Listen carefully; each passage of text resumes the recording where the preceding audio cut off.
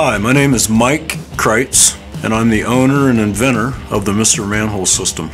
I'm here today to talk to you about what you might need as you start your career as a Mr. Manhole installer, and how things might go when you get out on the job.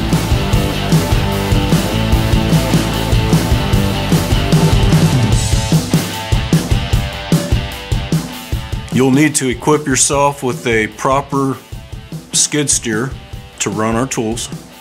You'll need trucks and trailer to haul this to the job site, and you'll probably need a 4-man crew along with some hand tools. And the first thing you're going to want to do is attach your cutter to the skid loader and get the skid loader off of the trailer. You'll want to insert the speed plate into the first manhole. Sometimes the speed plate will have to be centered. It has an adjustable centering point, and for different size diameters it requires a slight adjustment. The cutter operator is going to approach the manhole with the cutter and insert the guide shaft through the speed plate and begin making his cut. Before he does that, he's going to need the debris shield installed around the cutter to keep the debris from scattering out into the roadway. The Mr. Manhole 6-shooter is the only cutter in the world that has adjustable cutting diameter.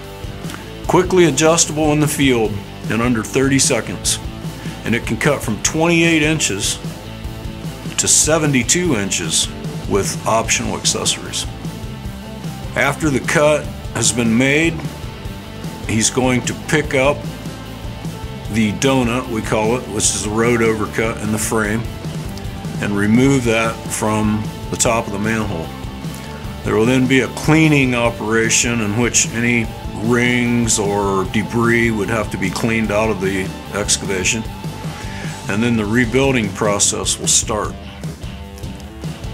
To rebuild, we use our proprietary liner, which is a white plastic material.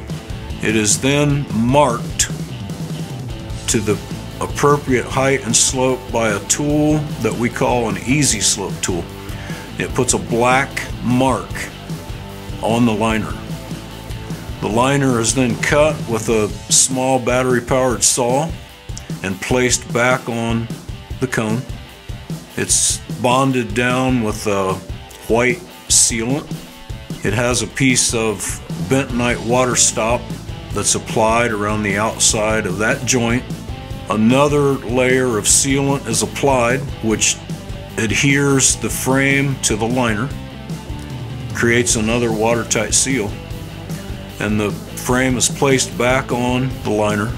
We then pour ready mixed concrete in around the frame, the liner, and we vibrate it into place using a battery powered vibrator. That concrete is smoothed, dyed black, brushed. There's a pourable sealant that's applied that seals the interface between the repair and the existing asphalt. This keeps water from penetrating and causing any damage to the surrounding pavement. Normally your crews will repair 5 to 10 manholes, what I call contiguously, so that's all in the same location. This is the most efficient way for your crews to operate. Doing that, you should be able to complete about 10 manholes per day, 8-hour day. When this process is entirely completed, you have a watertight, vacuum testable repair that will last for many years.